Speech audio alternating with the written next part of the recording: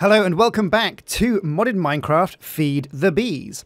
Last episode we messed around with mine colonies, as you can see in the background there. It was kind of fiddly getting all the materials that the builder needed to build his building over there, but we finally got it done in the end.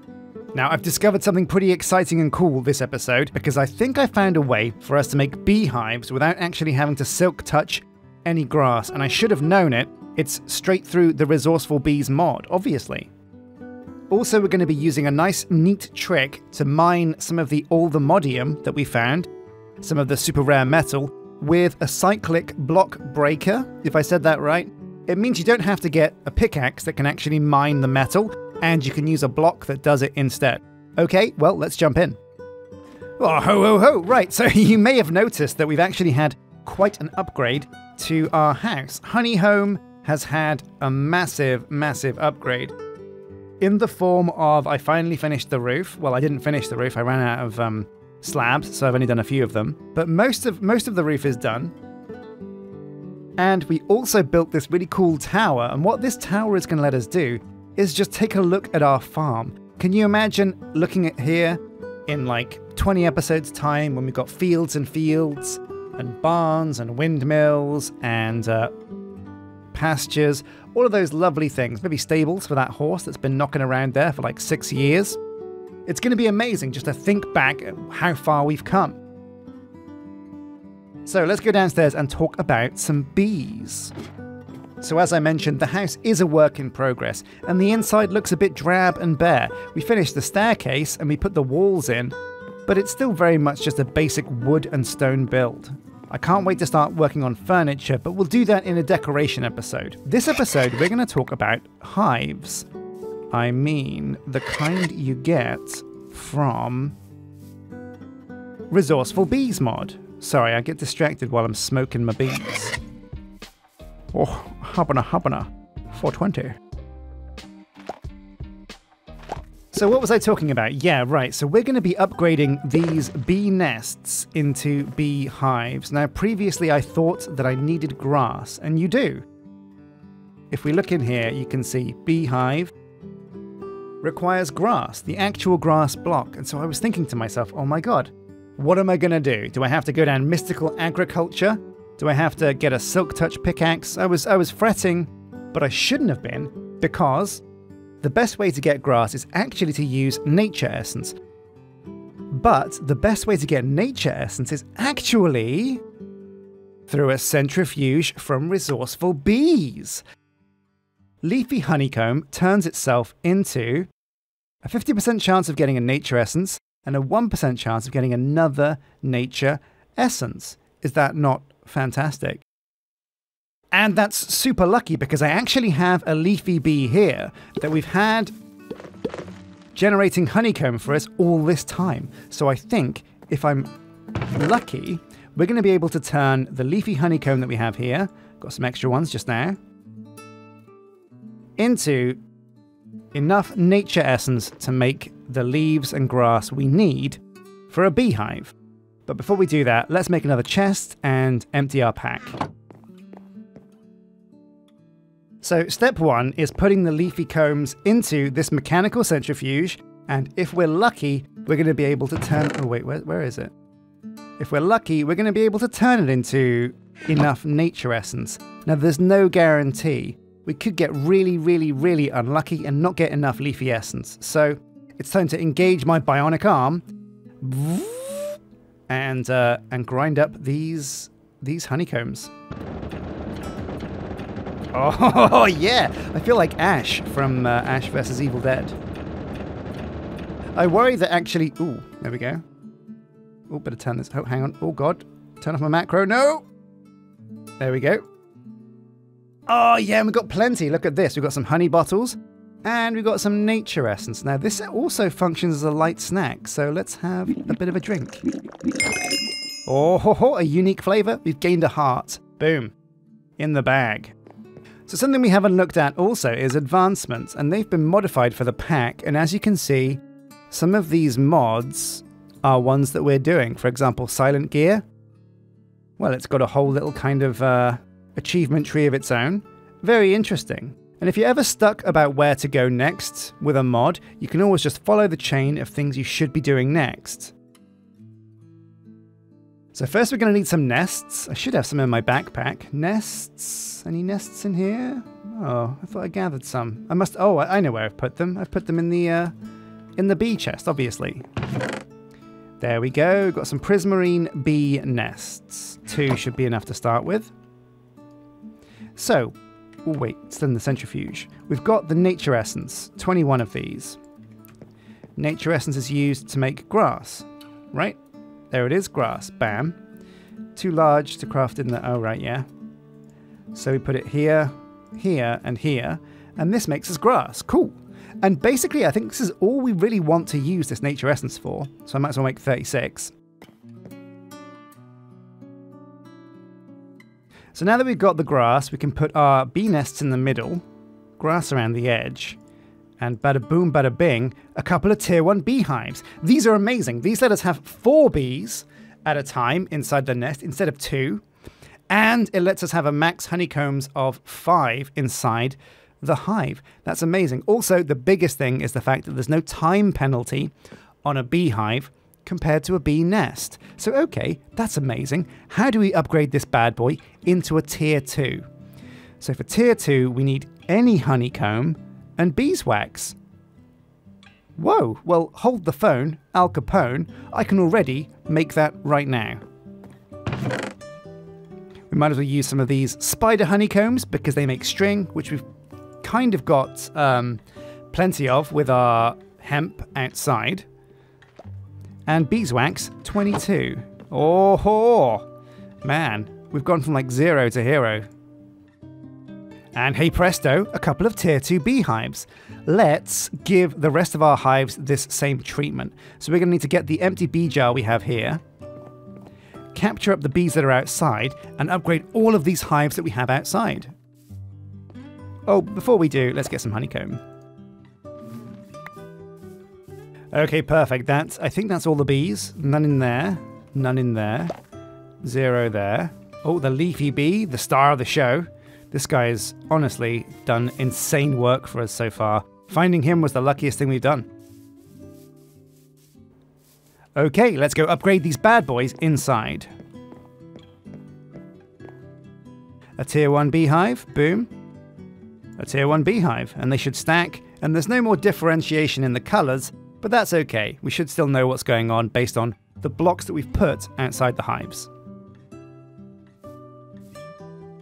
Now also I'm going to raise my hives up by 1 block, just because when the bees come out, they get a bit stuck because of the fences and the blocks that are so close. So we're going to see if we've got in my bag a nice pretty kind... Oh, we can use the jacaranda planks. And we're just going to sit the bees' nests on the bees' hives even on these blocks. There we go. Plank's gone down. And now we put down the tier 2 beehives. Ho ho ho! And these things are good looking bad boys. Look at that. Minus 10% hive modification time. They can hold 8 honeycombs. And they can hold 6 bees. That's crazy.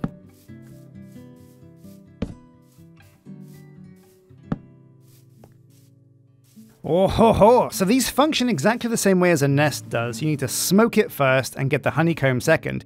But as you can see, there's 4 bees in here out of a possible 6. The honey level is 0. And what we can do now is, because we want to fill these up, we can start to think about breeding. So how do you get RGBs to breed? Very simple. You have to use dye. Dye is what gets them going, and I think we have some lying around.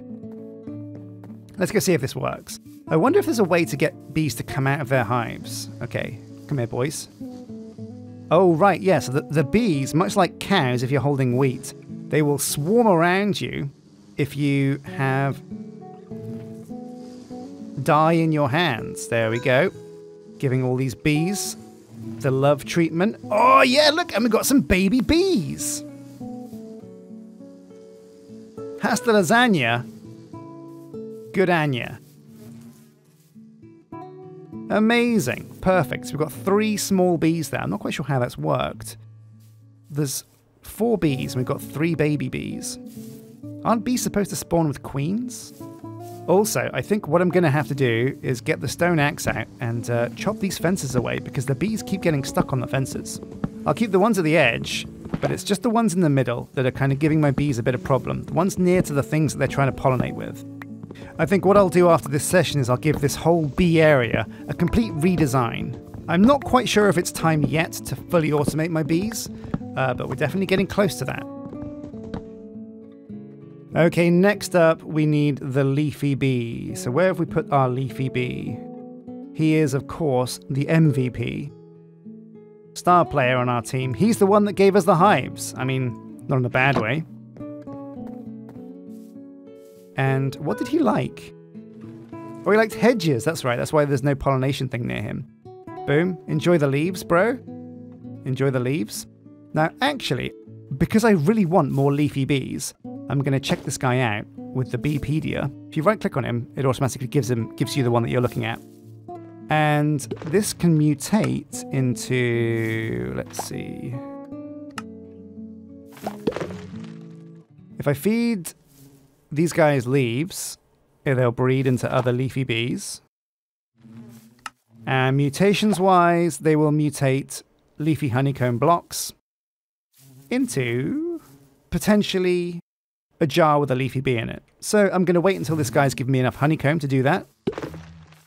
But let's go and check out... oh yeah, already look, you can see this hive is brimming with RGB honey. Bees 5 of 6, honey level 5, smoked false. That's about to become true. Yum, yum, yum. Scoopy McScoop. Oh yeah! Look at this. 8 honeycombs. Amazing.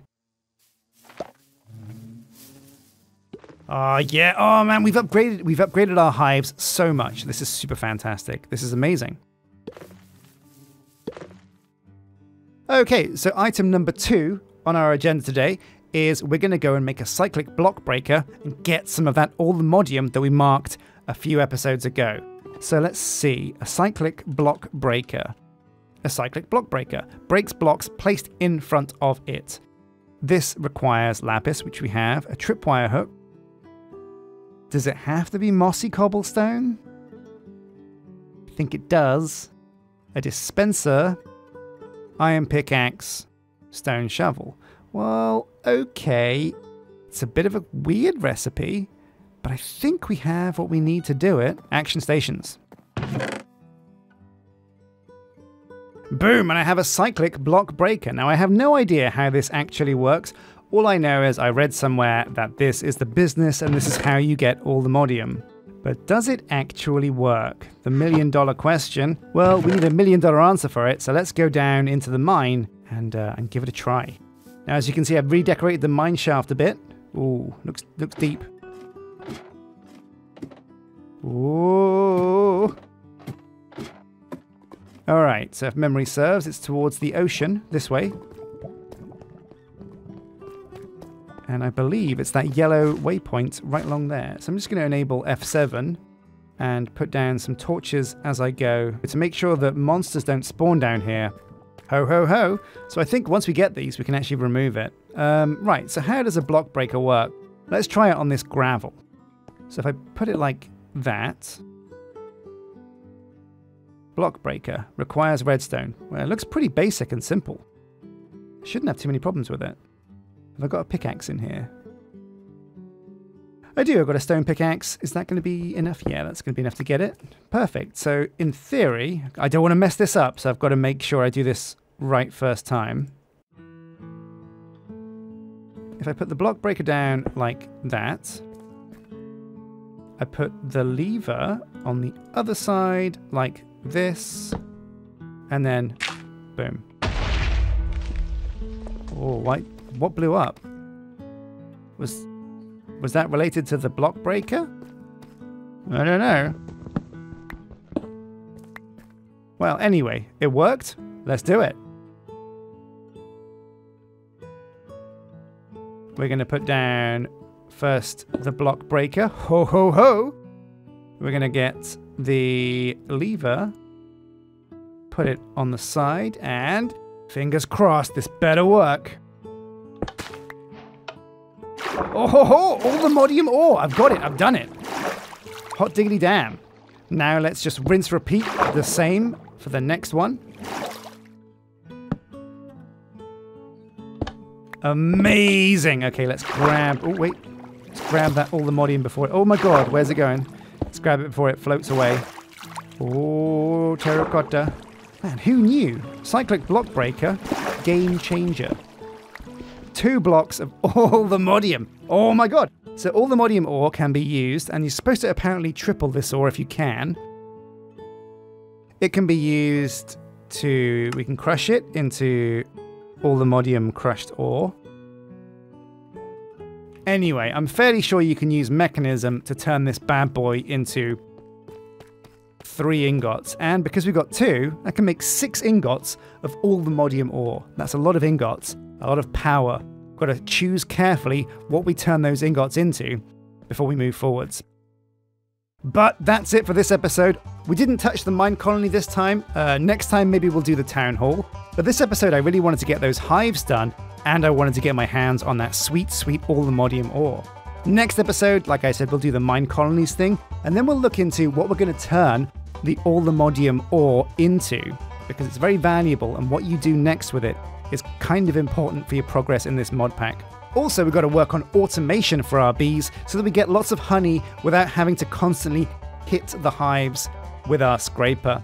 I've been Sjin, thank you for watching. Don't forget to subscribe, ding that bell to get notifications, and also if you want to become a member and help the channel, memberships are open. Until next time though, take care.